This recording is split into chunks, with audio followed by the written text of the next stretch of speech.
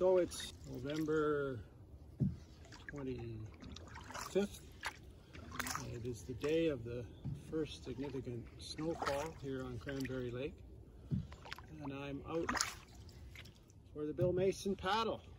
This year I'm particularly grateful for the chance to be in the stillness of the lake and the shore and the snow, because the rhythms with nature, the sun, the moon, the seasons, always are restorative. They come like clockwork.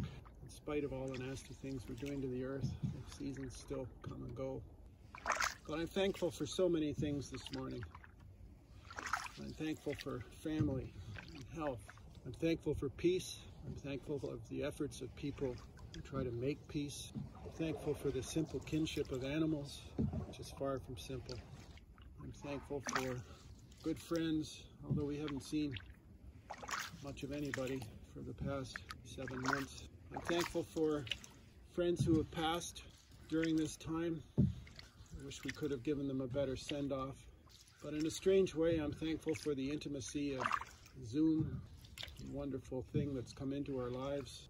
My friend Jeannie Finch in Calgary died of the same brain tumor Gord Downey died of.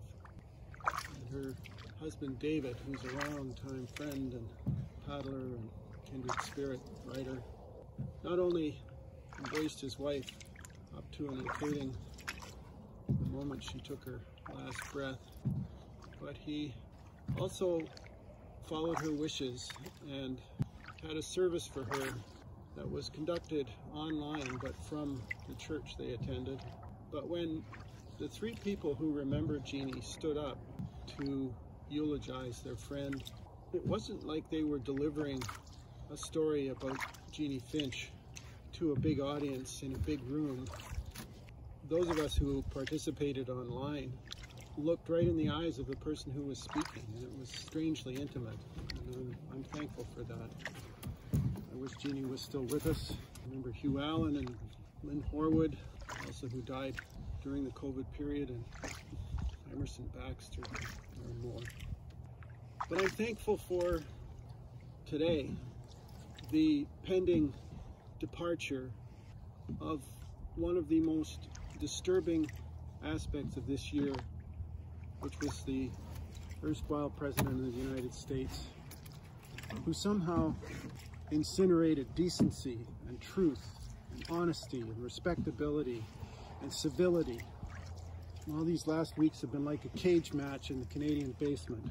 I just felt a glimmer that maybe we can return to rather more old-fashioned and conventional, but enduring notions of truth and honesty and respectability and dependability and service. All of those things have been in jeopardy, and I fear the damage is perhaps more deeply affecting than we know. Getting out of the World Health Organization, getting out of the Paris Climate Accord, opening up leases on the North Slope and in the Chukchi Sea again for drilling, looking after his friends, looking after his gloriously dysfunctional family. You just get a sense this morning that maybe all of that's gone, or it's on its way. And then there's the pandemic, the second wave.